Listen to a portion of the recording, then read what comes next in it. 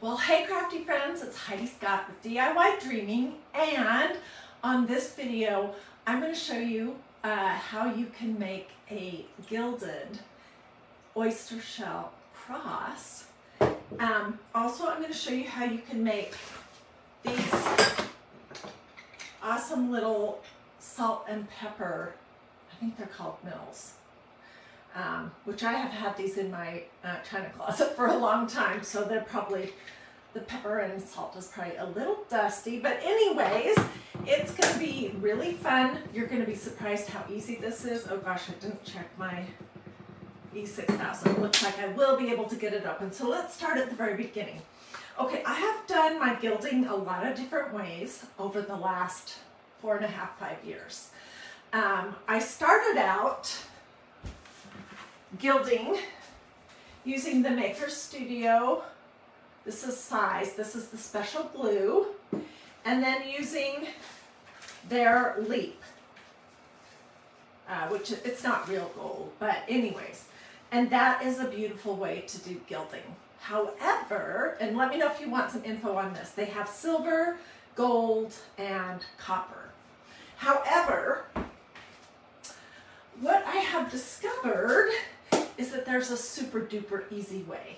So easy. It's a little smelly, but it's so much easier. This is called Liquid Leaf, and I've worn all of the labeling off of my bottle. It's gold, and you're just going to use a paintbrush and paint it on. That's it. Super easy. So, okay, so where do you get oyster shells? Well, you can get them at the grocery store by buying some oysters to cook for your family or to do raw. You can get them at restaurants and bars. You can ask the staff there if you could have some. Or maybe you live in a part of the country where you can go out into the water and get oysters.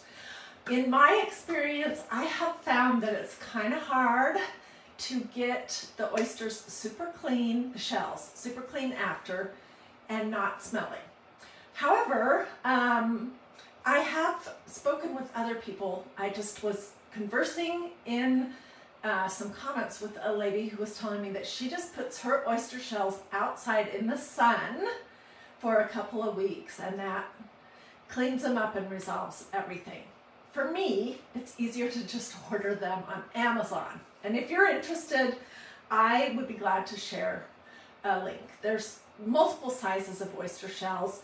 There's also different shapes and different kinds of oyster shells, but we're gonna use a variety of what I have on hand. And before we start that, I wanna show you some projects that I've made in the past. Okay, this is an oyster shell that I gilded using the gold leaf from Maker Studio, and I decoupaged this pretty little bird on it. Here's another one that I did that way with the actual gold leaf, and I decoupaged a napkin on it. Now, when you are doing decoupage, you're gonna want to paint it white, 1 or 2 coats before you do your decoupage. Otherwise, you'll be able to see this through the paper napkin. But I just used matte Mod Podge, and it was super easy. Here's another one that I did. This was not a napkin, it was some tissue paper. And these are not oyster shells, but these are just really big scallop shells that I have done in the past. This one's the gold leafing from Maker Studio. This one is the liquid gold leaf. So there are tons of things that you can do. And I just showed you also the salt and pepper Cellars, is what they're called. These things right here with these big shells. I'm going to show you how to make those too. The other thing I've made with oyster shells is napkin rings. And for these, I used some oyster shells that I think I ordered online that had a hole drilled in them. Anyways, I made 4. I didn't do anything super fancy to them, but I think they look pretty. And I believe for these that I used my good old favorite gold ink pen from magnoliadiy.com. So you can see that that gold is a little more, it's a little more muted than this one, which is the liquid gold leaf. All those things, all those different ways work just fine. So there are tons of things that you can do. You can do beaded garlands, you could do a little jewelry dish, and you can get oyster shells from 1.5 inches up to 5 inches. The only thing is the bigger shell you use, the heavier it's going to be to put it on your project. So I have been working on some of these. Let's go ahead and let me show you how to use the liquid leaf. First thing you're going to do, if you ordered them on Amazon or anywhere else, is you're going to want to clean them off because they were super dusty when they arrived.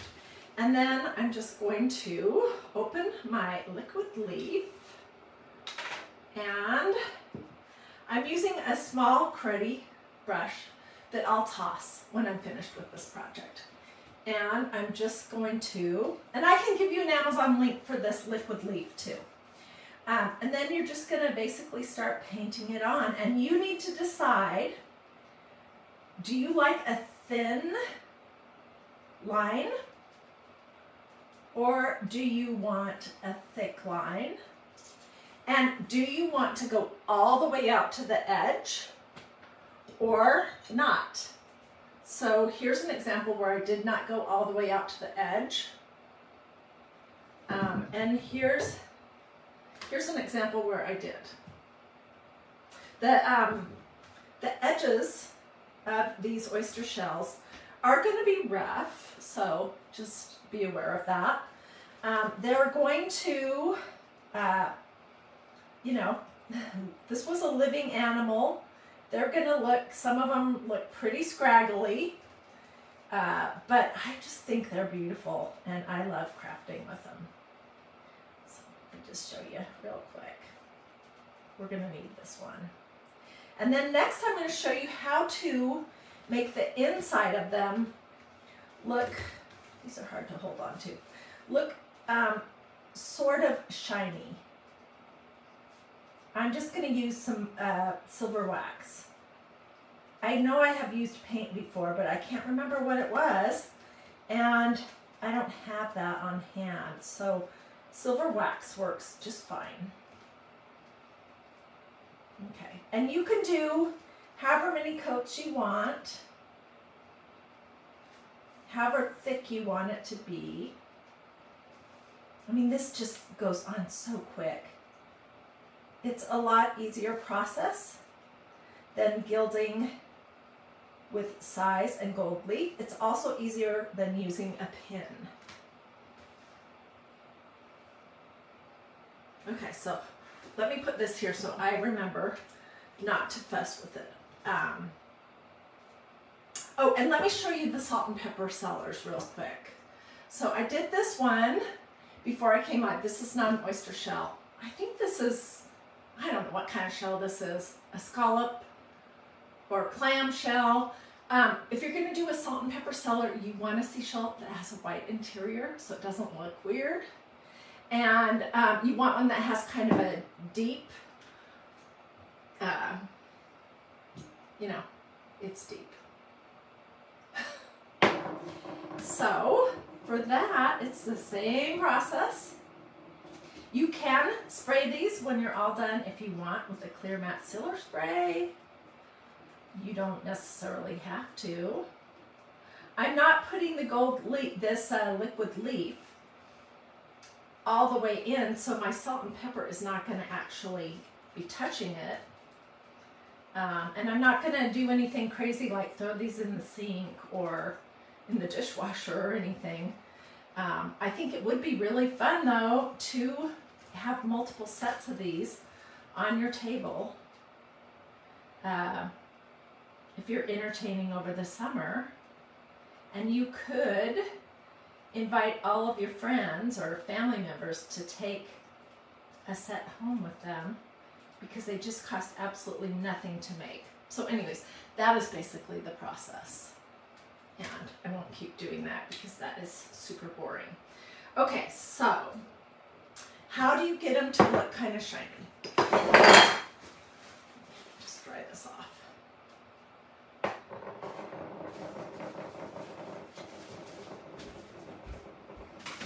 All right, what you're going to want to do, if you're going the wax route, I'm using this Silver Maker Studio embellishing wax. I am not sure if they still offer this, but I will look when I'm all finished. And if anyone wants that information or the information on the actual gold leaf. And I'm just going to take a little piece of a cut up painter's drop cloth. And these are all dry and ready to go. And you can see how it's not bad looking, but it's kind of flat. So I'm just going to take my embellishing wax, put some on the inside.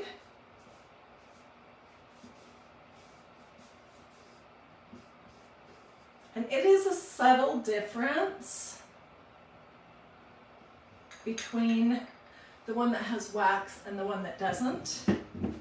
But I think it's worth figuring out how you want to add that little shimmer to the inside.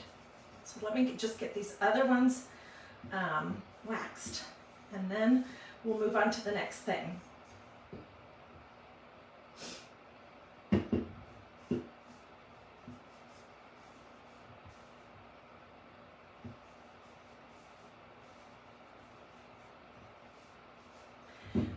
So several of you guys have told me that you have made different things using oysters.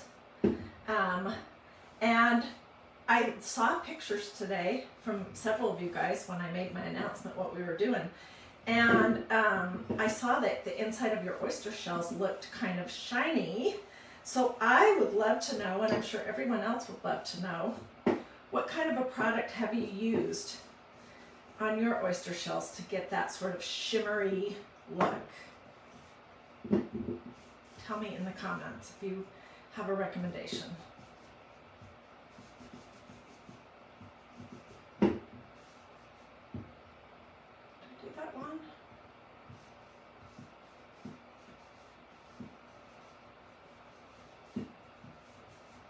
Okay, so I've got that on, and I'm just going to take a clean piece and just wipe these off. Okay, and now there's lots of options. Oh, and let me show you this while I have this out. Like I said, there are lots of different sizes and kinds of oyster shells. Some are flatter, which would work ideally for the cross, but I only have this one that's pretty flat. Some are bigger with really rough edges. Some have these funky kind of white spots in them. They're all different, which I think is what makes them special. Okay, so what can you put them on to build a cross? Well, there's lots of things that you could do. You could use a stretched canvas in white or black. These are from Dollar Tree. They are 8 by 10. They're $1.25. They also have burlap stretch canvas that I have never been able to actually find in any of the local Dollar Trees here where I live. But these would work just great. I today am going to use this piece of old wood. This was a piece of wood that I picked up for $1 when I was in Kentucky a month and a half ago at my Circle Sisters business retreat with Brooke Riley from Refabbed. We went to this awesome place that had all kinds of treasures, and I picked up some of this wood. So I'm going to do a cross on this, and I am going to use, where my desk is a disaster. I'm going to use a combination of hot glue, which this is my preferred gluing device. It's a Sure Bonder, cool shot, under $10. You can get it everywhere, Walmart, Hobby Lobby, Michael's, Joann's, and then some E6000. The hot glue gives you the instant adhesion. The E6000 is what's going to help it to have strength to hold up over time. So let me grab a paper plate. Can I find one that isn't completely covered in paint or something? Okay, and let's fiddle around. I want my cross to have one piece at the top and then the arms of the cross, and then two pieces at the bottom. And I think it's just a matter of fiddling around to get the design that you like and the placement, how you want your oyster shells to lay on here.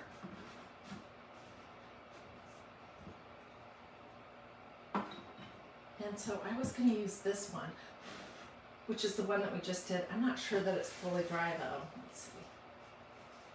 Nope, it's not. We'll put that one on last. But I was going to use this one because it's also small. Can you guys kind of see?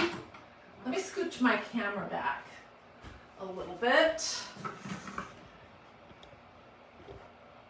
And let me also just remind you guys that I am a complete amateur at all this stuff.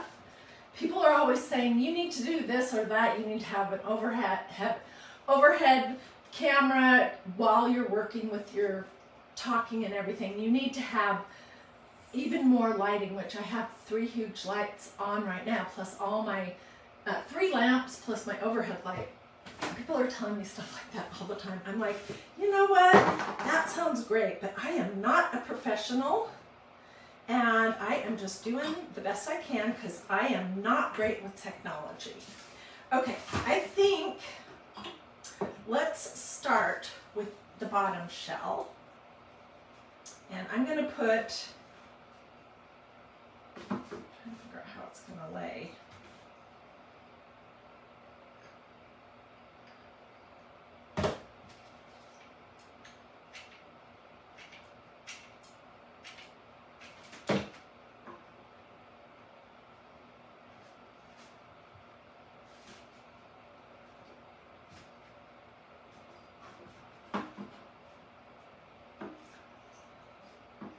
I love this one. Okay, do I need a bigger one for this center? No, I like this one, I think. Okay, so let's do this one.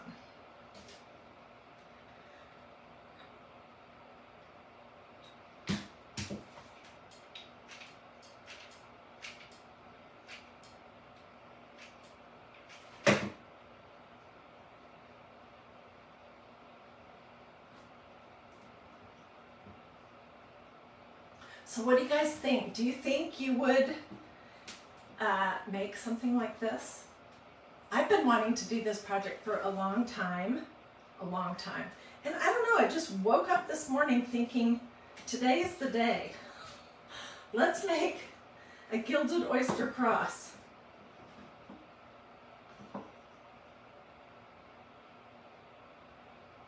Okay, let me get another glue. Usually I'll put the E6000 on first because it doesn't need to be put down quickly. And then I'll do the hot glue last.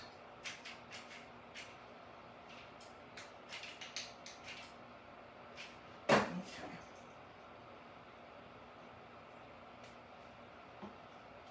I don't know where I'm going to put this in my house, but I am going to put it out for sure.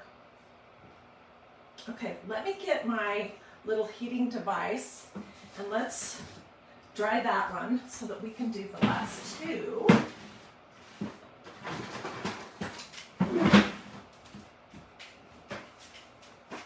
And then I want to talk about another idea, so don't leave yet, for these kind of seashells.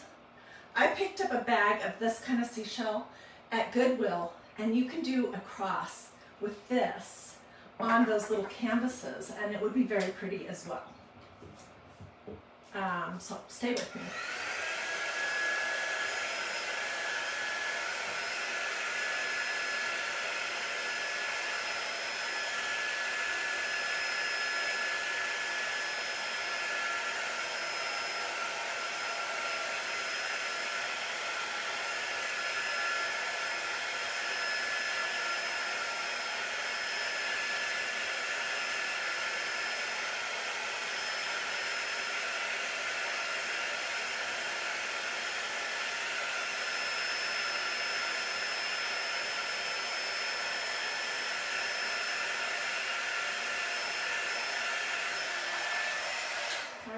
I have ordered oyster shells on Amazon 3 or 4 times over the last 5 years or so that I've been doing crafts with it. And I also ordered this liquid gold on Amazon. So I have links all ready to go to share with you guys if you want to look.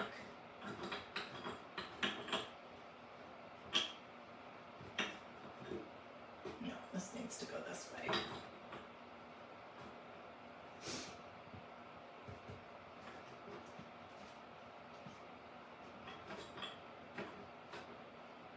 Okay, and I'll come back and add the shimmering wax, the silver wax, to that one when I'm all finished, because I don't want to mess up the gilded edge. I'm just looking to see how this is set. Where do I need to put my blobs?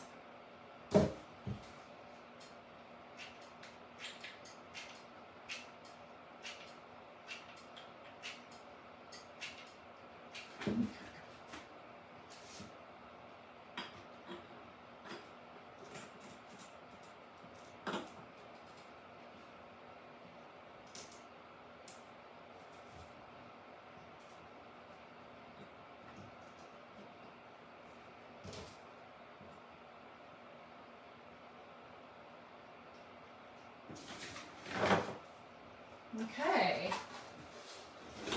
Oh no, I forgot to glue that one. Oh, I guess I did. Oh shoot. Okay, let's glue that one and then we'll look at it and then we'll move on to this other idea.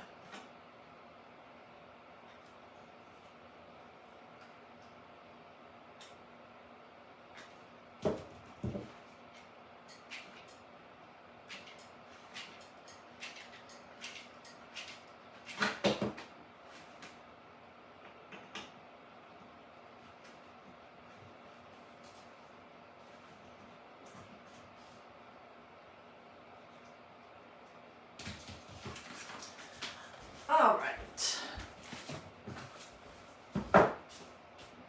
So, let's give this just a second to get set.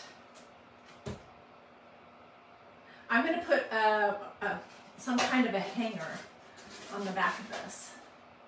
What do you guys think? Isn't that pretty? It's rustic, but it's elegant, and you just absolutely cannot go wrong with a cross. I have seen flowers made with these too, and they're really pretty. So here's the first one. All right. So then going back to this, let's use the white one.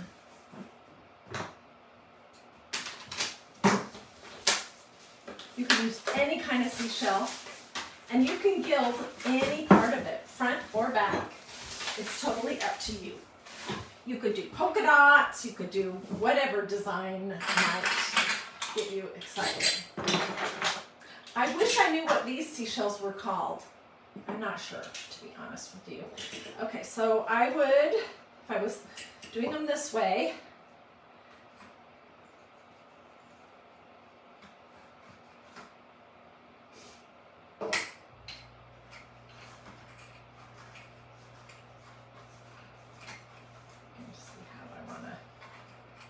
on here.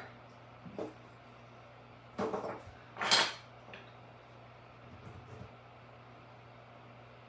see.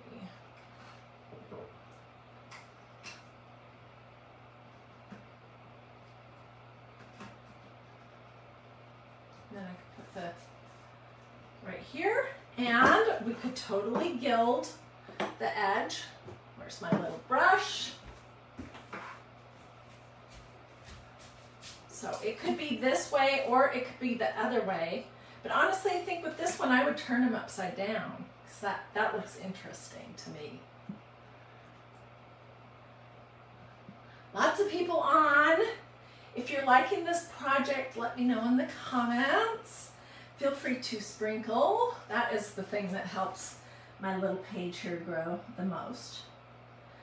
Feel free to ask questions. Let me know if you want this information about this liquid leaf or about the oyster shells, and I will be glad to get that to you in a comment. I'll just say supply list or something like that, or oyster shells or liquid gold leaf.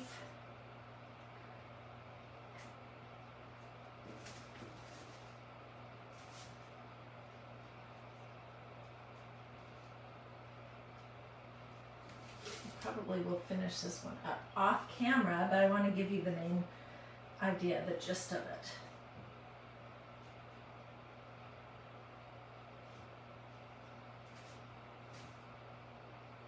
How am I going to pick this up? That's the question. I guess it doesn't matter because I have gold leaf all over my hands anyways. So see, I did around the top of the shell, and then I did these two little sides on the bottom. And I think that would be very pretty to do here. And then if we wanted to get crazy, we could use this liquid gold leaf and a sponge to do the edges of our canvas. What do you guys think about that idea? So that's basically what I wanted to share with you guys right now. There's a zillion different things that you can do with oyster shells. Let me just show those to you one final time. Rid of this. You can make napkin rings like these that I made at least 2 years ago. I made these very simple, and for these, I'm pretty sure I used the magnoliadiy.com gold ink pen to do the edges, and these ones came with a hole already drilled in them. Then you can do all kinds of pretty little ring dishes and stuff using decoupage, a napkin, but here's what I want to tell you about that, just to remind you. If you're going to decoupage, you need to paint the inside of your shell so that this dark spot goes away. Otherwise, you'll see it through your napkin or tissue paper or whatever you're decoupaging on there, and it will look kind of messy. So you definitely need to paint it first. But here's just a few examples. And if you order, I'm going to look on Amazon before I get started answering questions. I'll look for some shells that, might need that one, that have the holes drilled in them. So you can do all kinds of pretty little things. You could make them into some ornaments. You can do with other shells, these little salt and pepper cellars. And you can use this liquid gold leaf. You could use some actual gold leaf from Maker Studio if you're interested in the size, which is special glue that you need, or the leaf. It looks like this. Just let me know and I'd be glad to get you that info. Or you can use the pins, like I said. So there's lots of options, but in my experience, what I am finding is that this is by far the easiest, and it's like $8 or $9 or maybe even less. So it is not expensive. We're doing shells, Carla. We're gilding oyster shells and we're making crosses. So I will finish this thing up off camera. And this is the one that we actually did. I wish I would have scooched this one up a little bit closer. I wonder if I could possibly get that. There. I'll fiddle with it off camera. Anyways, hope you enjoyed this easy project. It really is easy. Let me know if you want any more info or if you have any questions. Well, hey, Lisa Scott, how you doing, friend? Sister-in-law? Okay, have a blessed and wonderful rest of your day. Do with this or do with this. This is much better. Say something to me in the comments. Feel free to sprinkle. Check to see if you've liked and followed this page, all that normal good stuff. If you're watching on replay, you can do all that stuff too. You can ask questions on replay, but I'll drop some links to the oyster shells and the liquid gold leaf in the comments, and I'll get close-up pictures later today. And I will see you guys later. Bye, everyone.